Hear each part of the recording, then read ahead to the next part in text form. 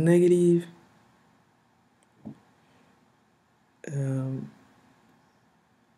yeah, I think I'm correct. That's going to be negative 0.00025.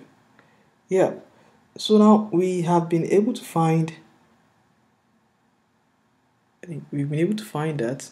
So we've been able to find our k to be equal to negative 0.025. But our aim is not to find k, our aim is to find the time when the temperature reaches 90 degrees centigrade. So let me push this up a little bit.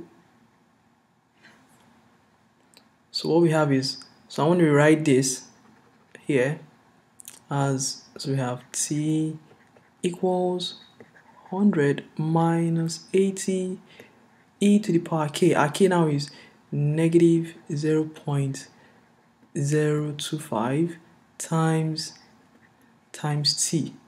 So we want to find the one for 90. So when t equals 90 degrees, so we have 100 minus 80 e to the power negative 0.025t. So collect like terms, this one comes here, you have negative 10 equals minus 80 e to the power negative 0.025t. So when you divide both sides by negative 80, you have 0.125 equals e to the power negative 0.025t. This is what you get. And then you take the natural logarithms of both sides. So taking natural logarithms, you have ln of 0.125 equals natural logarithm of this is going to give us minus 0.025t. So therefore our t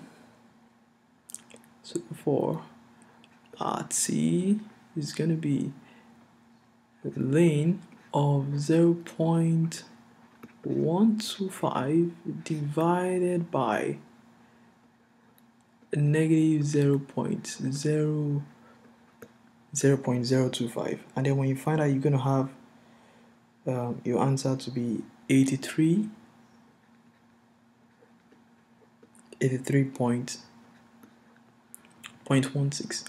So this is the time it's going to take for the bar to reach 90 degrees at this rate. And then it goes on further to ask again, it says how long will it take the bar to reach 98 degrees centigrade? To reach 98 degrees centigrade, we're still going to use the same solution we had here. So I'm still going to be using 100 minus 80. So still using 100. So I'm still using this here. So it says how long will it take? So this time around, our t is 98. So we have 98 equals 100 minus 80 e to the power negative 0.025t. So we want to find t. So when you collect like terms, you have 98 minus 100, which is negative 2, equals minus 80 e to the power negative 0.025t. So to find t, we first divide both sides by negative 80. So when you divide both sides by negative 80, this one goes off. So you have divided by negative 80. So what you then have is going to be e to the power negative 0.025t equals, now negative 2 divided by negative 80 is 0.025. You can confirm this. And then to find t, we take the natural logarithm of both sides. 0.025t equals natural logarithm of 0.025. That's the ln of 0.025. And then from here we have t to be equal to the ln of 0.025 divided by negative 0.025. So, and then when you do that, your final answer for your t is going to be 147.58. 7.5.58.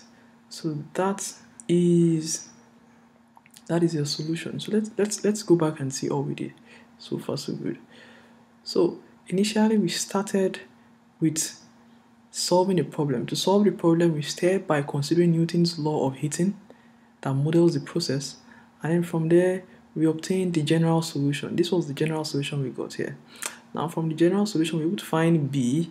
So when we found B, they were given some extra conditions, and then the extra condition was the instantaneous rate of change of temperature of the metal bar. So with that information I was given, I was able to find K. This was the value of K that I obtained. And then there I used it to find the question which we were told to find an answer to, and then the other question here. And then the other one here. And that actually completes the problem.